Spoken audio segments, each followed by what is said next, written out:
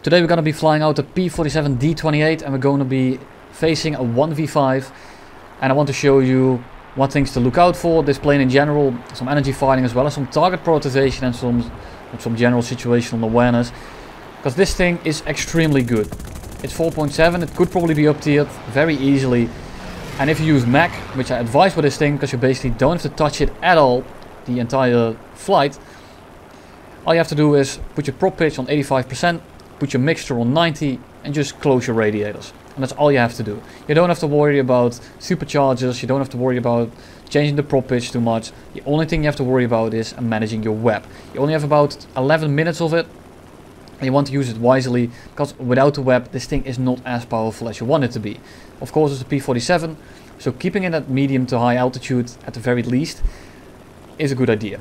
I mostly hang around 5 kilometers, sometimes a little bit higher. This Zero is chasing me and he's going to be very annoying, but I'm much faster than him, and what I want him to do is get bored of me and dive on the easy kill he can get right below him. Yes, I'm using my teammate for bait here, but if I were to engage the guys around my teammate right now that would have died way before I would have gotten there anyway, I will one throw the game because I will lose a lot of altitude and energy doing that.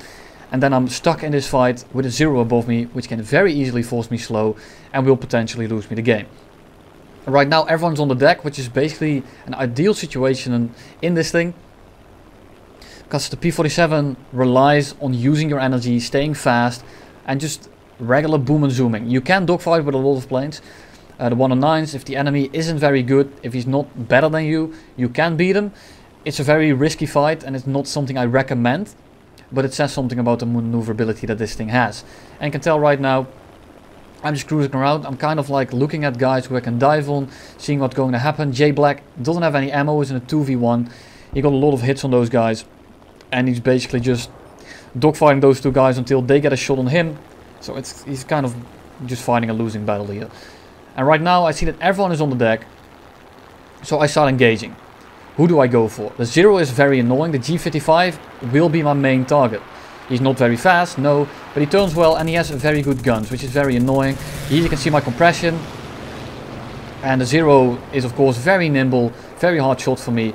And now I want to extend away. I'm not going to go straight up, because that allows the Spitfire there to pitch up for me and maybe hose me down. I don't want that.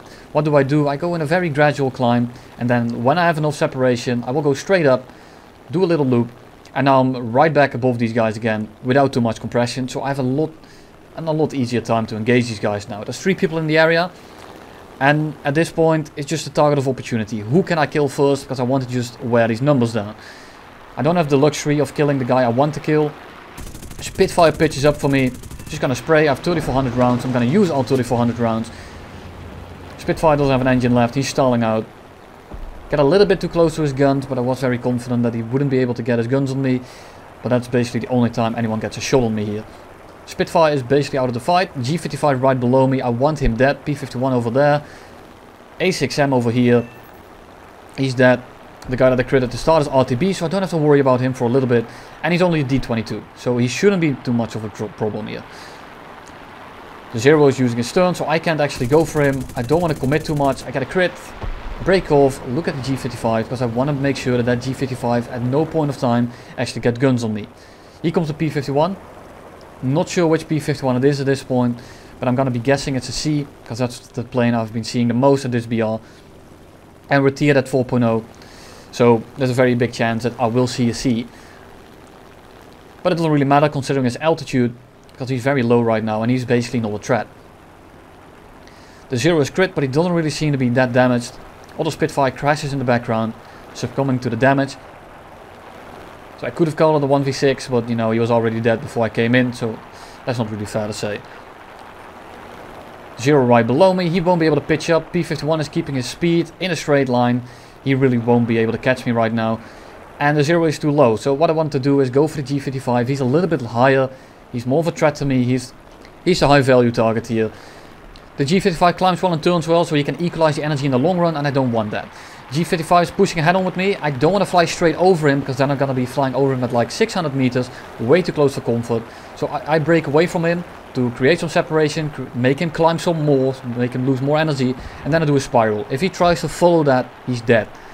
And I'm gonna keep doing that, because I have the energy to do so. I'm gonna be spraying at this A6M, trying to deny him the head-on. I'm way above him, I have way more energy, he won't really be able to pull into this. I could have stalled out to 0 right there, but the problem would have been that this G55 would have easily killed me. So what do? I again fly over the G55, stay above his nose. He doesn't have the energy to pull for this. I'm just doing a little corkscrew, or spiral, whatever you want to call it. And the G55 this time took the bait. And he's toast. Way too slow, he's not going to be doing anything. He's 0, also very slow. And that's a double kill. And that's 3 guys down, 2 to go. So we got a P-47D-28 as well as a P-51C. And luckily for me, they're gonna come one by one. And this makes it so that I can 1v1 these 2 guys and don't have to worry about a 2v1, which basically makes it so that I have already won this game. Of course, I don't want to celebrate too early, because that's always a recipe for disaster. But I outperformed these enemies by a decent margin. And I'm quite confident that if I just don't make mistakes, I should be alright.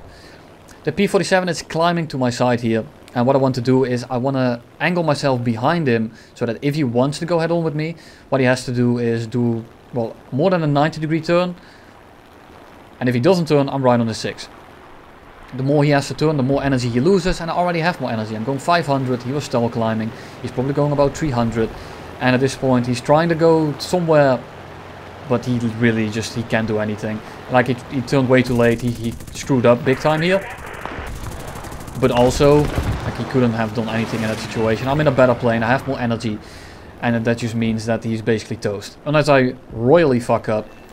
But I had so much more energy than him, and I have a better plane, that I basically can screw it up unless I overshoot him and then fly into his guns. And that's 1 guy left. I know he's around the airfield. I'm speeding some things up here because there's a lot of dead footage. But people don't like it when I cut it out. So I'm just going to be doing it like this. There he is. He sees me, I'm quite sure. So I'm going to be leveling out. Make him fly away from the airfield, because I'm not going to throw the game. But instead he opts to turn around. Can't really blame him. I have a lot of energy over him. And I just killed half his team. So I understand that he's being a little bit cautious. So what I want to do is make sure that he doesn't camp the airfield. So I pretend to strafe a pillbox. Plus 50 kills. I killed 1 pillbox. I'm still going 800. I wasn't webbing in the dive, because I don't want to, well, waste it. And now we go in a very shallow climb to convert most of that energy back into altitude and get a little bit of a lifeline going on, because that P-51 at this point probably would have climbed above me, and I need to start working on this guy. I could have won on tickets, just kill all the pillboxes, but that's very boring and I'm not gonna do that. I'd rather win the game by simply killing all the enemies, because they're just more fun, and then I can say that I actually killed the enemy team without getting a cheap win on tickets. Of course, winning on tickets like that is completely viable. And you can totally do that, but I just don't like doing it, so I won't. Right now I'm not using the web, because I'm very far away. I'm just building some speed by diving a little. And I'm setting up for basically what's going to be a reversal here. He has more energy than me. He's faster than me, and he has the position. He's above me. And I don't have much web left, so I'm kind of like, what am I going to do? I don't want to run away too long, because he's above me, and if I have to reclimb above him, it's going to cost me a lot of web. He's going to run me down, because he has more altitude than me. I want to have some speed to dodge him, but I do know that he will be faster than me if he dives on me. So I'm going to be trying to use his own energy against him. Yes, this is kind of risky, and I kind of threw the match here. But, I mean, it's more fun than trying to win on tickets, so I try to do it nonetheless. Waiting to see if he's actually going to dive on me. Here he comes. He doesn't actually dive on me yet, which makes me think, did he see me? Yes, he did. And he's doing the correct thing. He's trying to slot on my 6. And because he does that, he has an advantageous position. But we're going 650 kph. He's faster than me. And he thus has more energy. Because he still has some altitude to dive on me as well. So what do I want to do? Drag him into an even steeper dive. Turn into him, making his dive even steeper. Dodge his shot. And we go straight up. And he's a lot faster than me right now. And he's compressing. So he basically just flies into my guns. He's crit. That's an oil. Oh, that's the water tank. And he tries to go straight up after I crit him. Not sure what I damaged, but it doesn't matter. Because at this point he is completely toast. And that's game. A little bit sketchy, but I hope you enjoyed it nonetheless. Here's the reward screen. P-28L 8 kill carry coming in very soon as well. So stay tuned for that. But until then, see you next time.